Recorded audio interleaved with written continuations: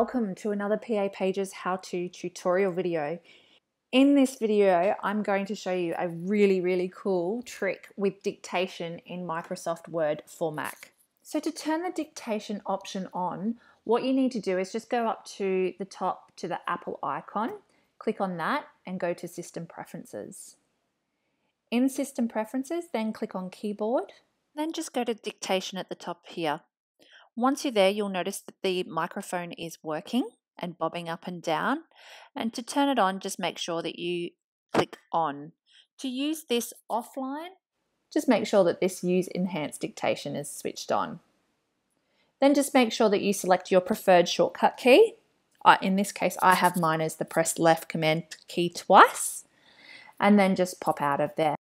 Once you've set up your dictation to actually work, then what you need to do is just go back to your Word document and then just double click on your shortcut key. In my case, it's Command twice. Once you've done that, it'll open up the microphone here, as you can see now, and it will start typing for you. If you want some punctuation, you need to tell it to do it. Full stop.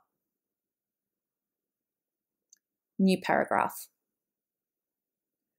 This is awesome for when you're creating manuals and you really need to do step by step and talk it out. Full stop. As you can see, sometimes you do need to go back and edit. Full stop.